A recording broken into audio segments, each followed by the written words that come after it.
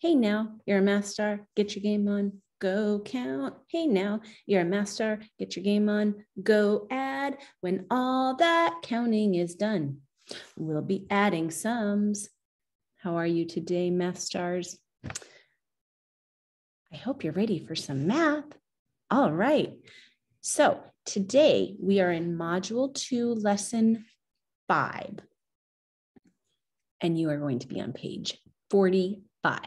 Let me show you what that looks like. This is what it looks like, page 45. How do we write 45? A 4 and then a 5.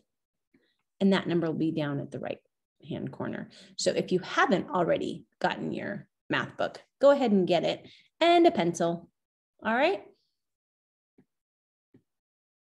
You pause this while you get that. Okay, here we go. Lesson 5. I can make groups of 1 to 5 in the correct order.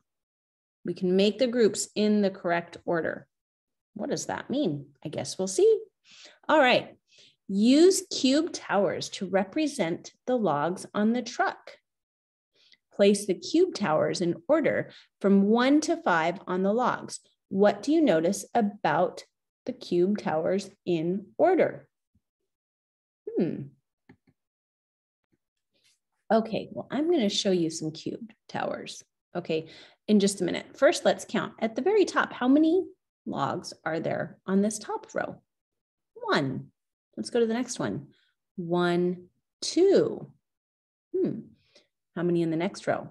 1, 2, 3. What are you noticing? 1 bigger each time. 1, 2, 3, 4. 1, 2, 3, 4, 5. Okay, so I'm going to show you some cube towers, okay?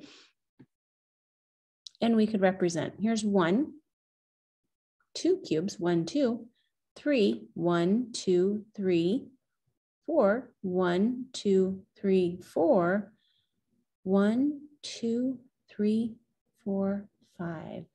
What do you notice about these? Did you say it looks like stairs? It kind of does. But what do you notice? There's 1. Does it get smaller each time? Did you say it gets bigger? It does. 1, 1, 2. There's 1 more each time, right? That's how we put it in order. This isn't in your book, by the way. Okay, so let's go to number 2. Point as you count the first counter. Trace the number. How many are there? 1, and then you write the number 1. Point as you count the next group of counters. 1, 2. And write the number 2.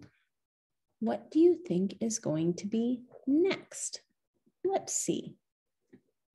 I'm going to do some, here we go. 1, 2, 3, 4. Is that the correct order? Would 4 come after 2? Ay, that's a big jump up. That must not be right. How about that? 1, 2, 3. Is that better? Yeah. Okay, now let's do again. 1, 2, 3, 4. Is that right? 1, 2, 3, 4, 5. I did 5. Okay. You have to put them in the right order. Otherwise, it would be a really silly staircase, wouldn't it? What if I,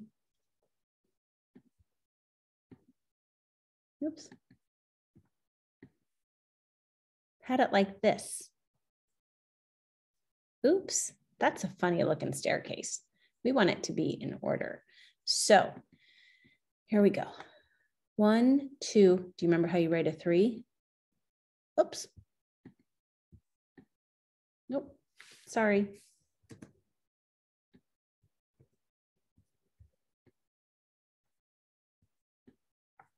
technical difficulties. 3. Make sure it's not backwards. Sometimes we write it like that, and that's really common. So if you did, that's okay. Just erase it and write it over. 3, 4, 6. Is that right? 1, 2, 3, 4, 6. Oh, no, that's not right. Let me count. 1, 2, 3, 4, 5. Oh, 5. I can do a 5. There we go. 1, 2, 3, 4, 5. Why don't you pause this while you do that?